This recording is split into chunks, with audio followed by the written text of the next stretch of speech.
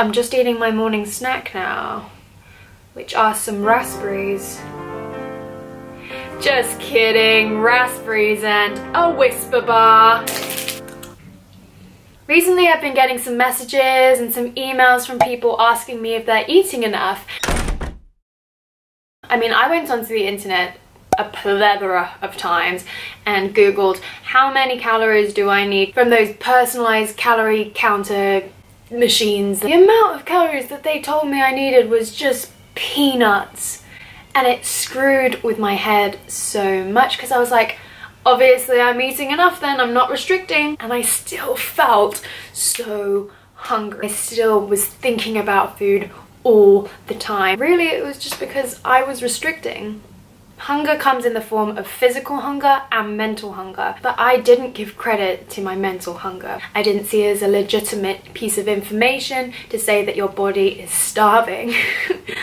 And so I was thinking about food all the time and going crazy about food, but I knew that I was eating enough. I knew I was eating enough because the calculators told me that I was eating enough. I wasn't eating enough. Even if you doubled the amount of calories of what you needed and you still felt hungry, that means you're still restricting. Restriction is getting lower calorie foods to increase your volume. Your body is starving and you want to have the illusion that you're eating more food. Eating disorders are so sneaky. You can really go about your day looking as if you're eating a lot of food. Everyone around you sees that you're eating a lot or eating foods like chocolate. Oh, if you're eating chocolate, then you must be fine. Right, that's true. Eating chocolate is a win. But if I only decided that I was going to eat half a bar of this chocolate, that is restricting. I've got lunch coming up soon.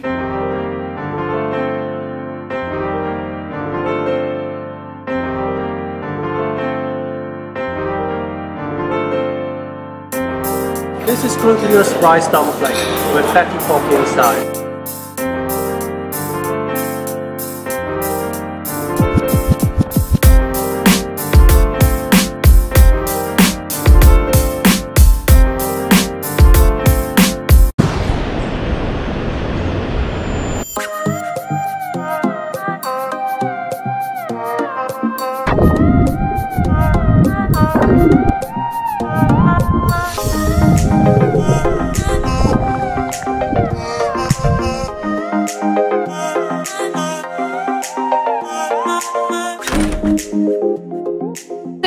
I had to do was start on a minimum meal plan. This meal plan was a baseline. I had to do this or more, and typically I would do more. I could listen to my hunger cues and eat when I felt hungry physically, but I also had to stay to a minimum meal plan when I didn't feel hungry. Over a couple of days when I started eating food again, the extreme hunger kicks in and I felt hungry. The important thing that I had to remember was that when I was hungry, I had to eat, no matter what. No matter if I've already eaten my meal plan, no matter if I had a big cheeseburger with fries, and if I was hungry, I had to keep eating.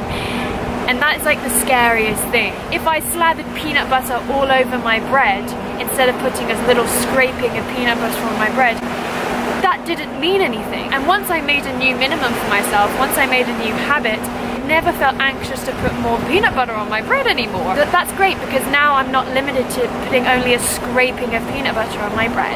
I had to keep making sure that I was eating to my meal plan or above. I could never eat below it because once I'd eaten below it, the next day I had to eat the same or I had to do less. And it's just such a tiring cycle. Satiate yourself, eat what you want, because otherwise the cycle will never end. Okay, I'm kind of hungry. I need to get my afternoon snack.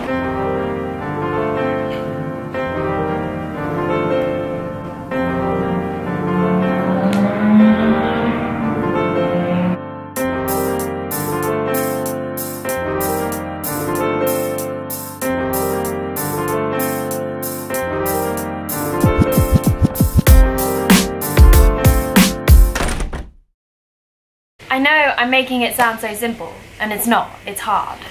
It's really hard. I couldn't just snap my fingers and I could trust my hunger cues. That's definitely not what happened. So I understand if you're listening to me and you're like, I don't trust anything that you're saying.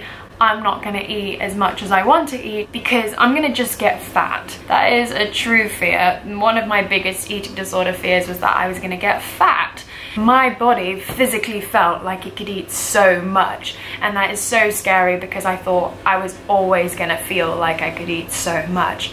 But as your body slowly and surely gets out of the energy deficit, the cravings and the urgency to eat will subside.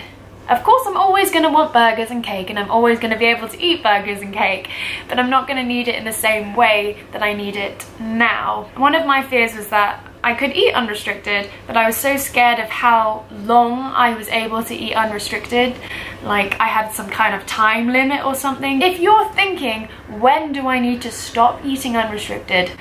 That is a sign that you are not out of an energy deficit. Getting out of an energy deficit happens naturally and seamlessly. You don't have to manipulate it, you don't have to think about it, and you don't need to control it. I hated the rules that I lived under, but those rules kept me safe, and in that time it did feel like a legitimate reason to not do this. I guess I just had to decide whether I wanted to live under a set of rules that kept me safe, or I wanted to head out and explore and see if there's anything better. And I didn't do it on my own. I had so much support from my mother, who came to eat with me every single day. All I can say is use your support system. And once you get into the habit of doing it, it becomes natural, and now I'm able to eat unrestricted without anybody telling me to. All of these things work for me. They might not necessarily apply to you. Please take the advice that is helpful to you and leave the rest. I guess that's all I have to say for today. If you liked this video, please give me a thumbs up and leave a comment. I love reading all your messages. Of course, subscribe to this channel so that you can see the videos that are coming up every week. Thank you for watching. Mwah.